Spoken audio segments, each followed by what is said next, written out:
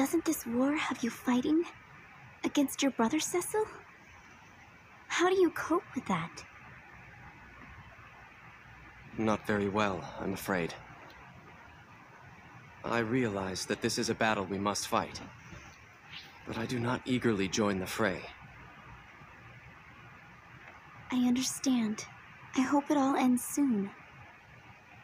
Once the battle's over, you won't have to fight your brother anymore, and you can go home together. What's wrong? Once the battle's over, everyone will go their separate ways. And that means we'll never see each other again. Terra. When I go back to my homeworld,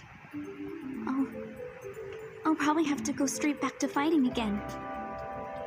The only type of memories that come back to me are images of war and death.